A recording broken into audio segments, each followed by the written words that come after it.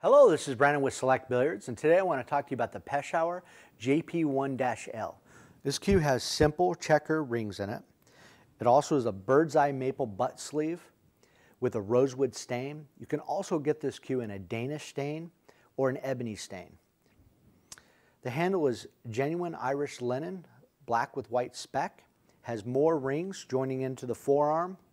Still the same bird's eye maple. It's got the quick 5/16-14 joint with a LePro tip.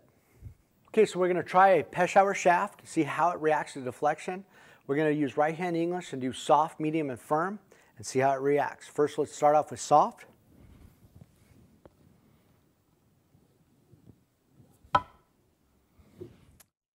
Looks like about a 1.5. Now let's do medium.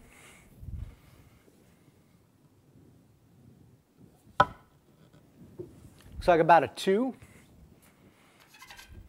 Let's try firm. Looks like about a 2.5. Now I'm going to show you how a Pechauer shaft reacts to firm right-hand English, just like I used before.